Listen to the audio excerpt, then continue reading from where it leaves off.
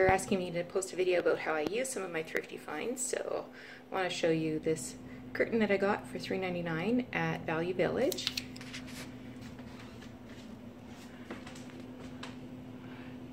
So this takes lots of ironing, lots of not starch per se, but I use a spray-on product called Glide. It's a fabric finish that kind of gives it some stiffness, and this matches my dining room paint great. So if you're looking for a little pick-me-up in your house, don't overlook the drapery section of your thrift store. Just wash and iron and put them up, and for $3, $4, you know, even if you only have them for a season, it changes things up for you.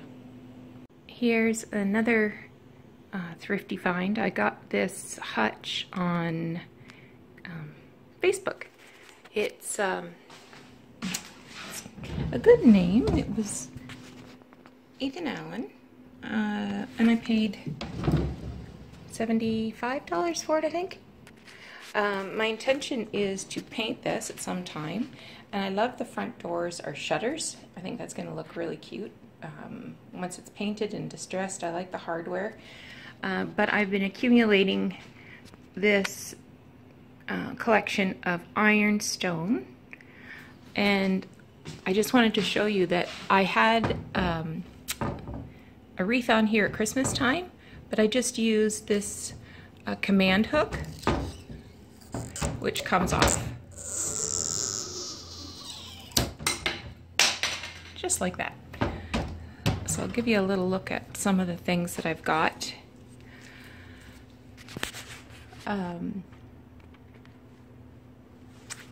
I think this piece is probably one of the oldest. It's called a sugar jar. Let's see if it's got a maker's name on it. It's kind of got that blue, yeah, it does. It kind of has that bluish tone to it that some pieces of ironstone have. I got quite a number of plates. Just to adjust you a bit. This is actually two different covered dishes. Neither one of them has a cover, and this one is kind of bluish as well. And that's some more. I'll take you in the kitchen now, show you what I've got there. So here's the cabinets in my kitchen. Let's see if I can back up. I think I mentioned to you before that I live in a rental, and this cabinet actually didn't come with doors. I'm sure it would be easy to replace the doors. I'm sure they're, you know, the type that you just buy off the shelf at Home Depot or something. So I have some more ironstone here. I really like this pedestal cake plate. But let me show you what I've done. So I've put some more command hooks there at the bottom, just the smallest ones, because I don't want to put anything permanent in my kitchen cupboards, since they're not my kitchen cupboards. But I can move those around, remove them, because there's no plate rail in an ordinary cabinet. These are my ordinary day-to-day dishes. Let's turn that around.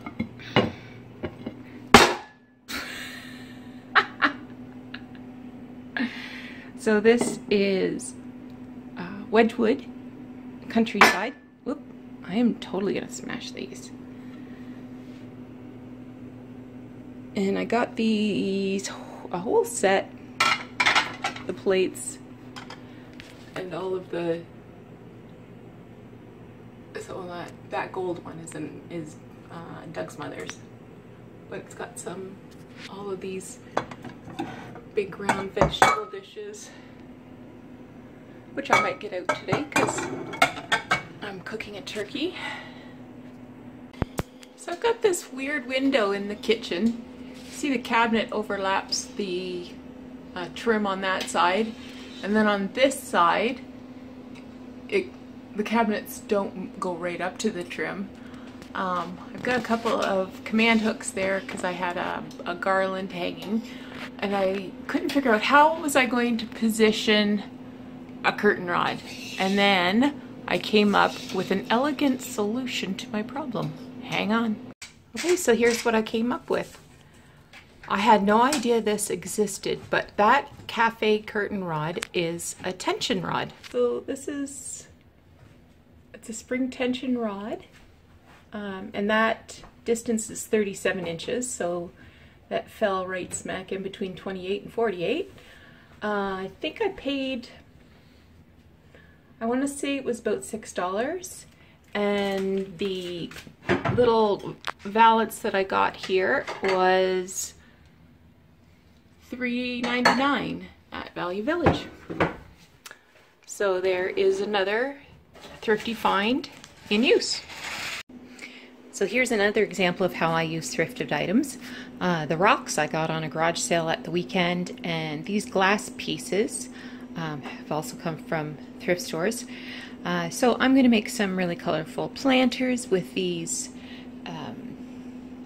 succulent plants. Some of them are really unusual. I haven't seen this one before. It's called a Chinese dunce cap.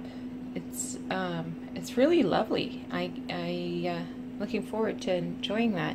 And this tiny little miniature African violet, and the other ones, well, that one in the middle there I've seen several times, but this one here, this tall one, kind of looks like a tree. So here's the finished gardening I've done today. There's that Chinese dunce cap.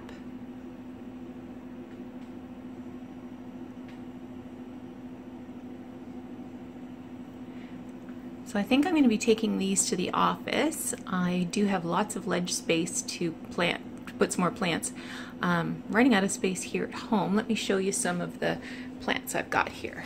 So these are all yard sale finds and thrift store finds. This one I got at a garage sale. I think he gave it to me for free. And the plants actually came from a garage sale too. This was a plain unpainted ceramic piece, and I brought it home and gave it a coat of white, black, and green chalk paint, and then added some dark wax and distressing, and that one's just going crazy. Those are tiny little, I think that was 2 tiny little plants, and they're just doing really well. There's that teapot that I did a couple weeks ago, and I haven't repotted any of the plants yet. They seem to be going great guns, so I might just leave them like that. This one, I believe, if I remember correctly, this was just a plain concrete, and again I added some white chalk paint, which I distressed and put in a yard sale plant, and even that bunny inside is from a yard sale. This was a little galvanized watering can. I painted, distressed, and added this reverse decal.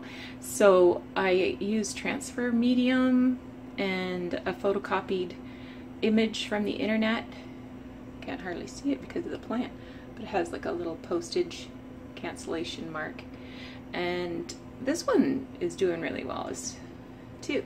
That's a stone mustard jar, and this is a little planter that I got.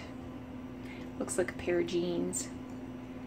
So all of these are doing really well, which is unusual for me because I am not exactly a green thumb, but I think I have found my element here with succulents because they don't need a lot of care. You don't water them very often. When you do, you give them a big drink. I think I'll add a little more soil to this one, see if we can get that one going a little better. Anyway, so that is a few more thrifty finds in use in my home. Here's another thrifty find I'm going to make over. So I got this at the Paper Pound thrift a couple weeks ago, and it's filthy dirty. The doily that's in there is gross. So I'm going to see what I can do about taking this apart, cleaning it up, and replacing that doily.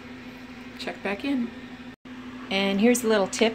If you're a klutz like me, take a piece of tape, double it up, and put it next to your project so that when you unscrew screws, you can just plop it right there on top of the tape, and you won't lose it, you won't knock them flying, and hopefully you'll have all the parts you started with when your project's over. Here it is. I'm just putting the last screw in, and yep, it's still stuck there to my tape. This piece is, I don't know much about it.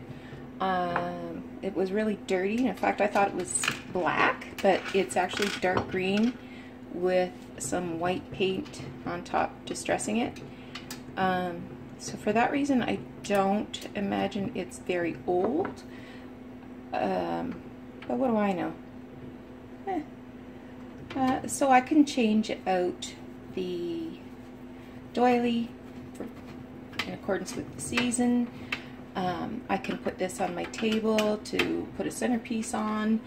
I could put it at the end of the table just to put, you know, condiments and salt and pepper, that sort of thing on. Or I could even grab some of my plants and just put a couple plants on there. Grab another one. And that is just really lovely. In fact, this piece looks like it belongs in a greenhouse. If you're not using thrifted dishes, there's definitely something wrong with your thrift game. There are so many beautiful pieces of china and glass and pottery available for mere pennies of the retail price. Why wouldn't you? So this teacup I got just before Christmas at a thrift store, made in England, and it just felt really special being able to use a gorgeous cup like that for my tea. After Christmas is my birthday month, January, so I got this cup at a thrift. And now my birthday month is over, into spring. And I recently got this mug, and I think you'll remember me telling the story about getting the saucer in Mississauga. No, it was the other way around. I got the cup in Mississauga and I got the saucer in St. Thomas. So, you know, two places, you know, many, many, many kilometers apart.